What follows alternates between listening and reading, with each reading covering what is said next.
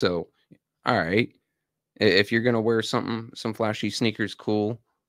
Personally, I prefer boots, and I don't even wear expensive boots, but I make sure that they're cleaned up, that they're laced up, that I'm not walking around with one lace trailing behind me because, I don't look like a scrub.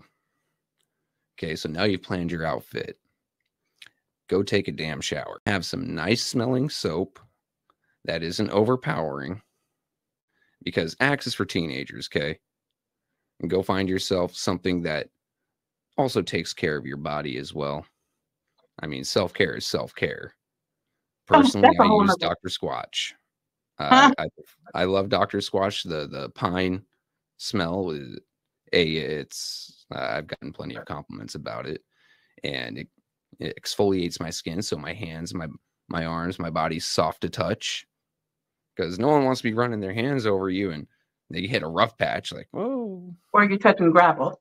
yeah, I like gravelly hands, but like legs and thighs. Come yeah, on now. exactly. Wash your hair.